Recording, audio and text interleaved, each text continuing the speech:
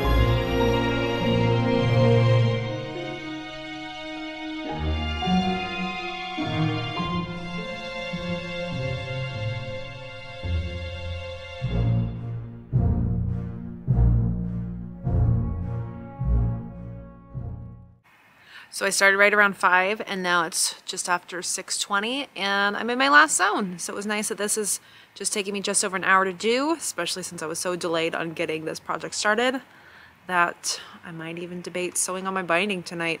We'll see how energetic I am after this last zone and then go and get dinner.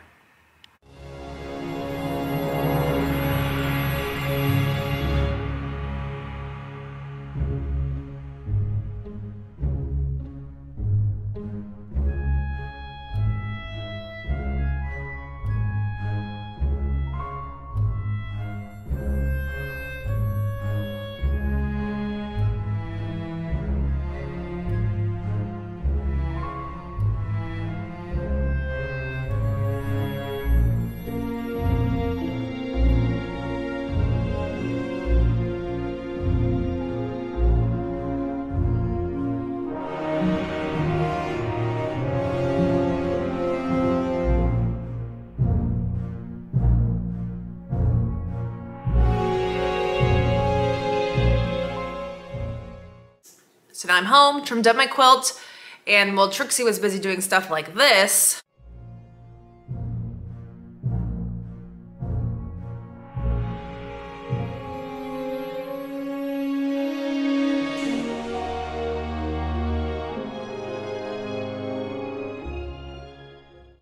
I made my binding. I'm determined to finish this quilt tonight since everything started off so behind, which means it's Wednesday, and I'm finishing ahead of schedule. It's actually right on schedule. I wouldn't say ahead at this point. So I realized also this week that this is quilt number 23.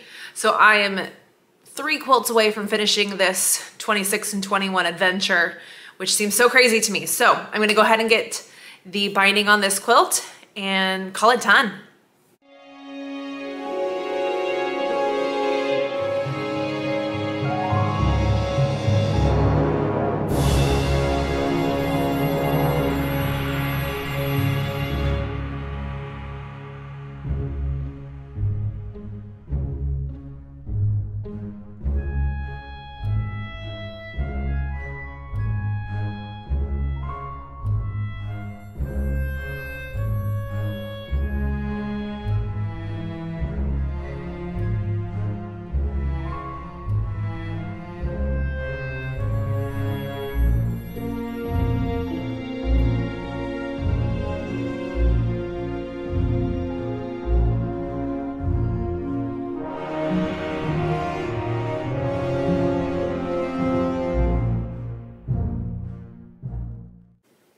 still Wednesday and it's done.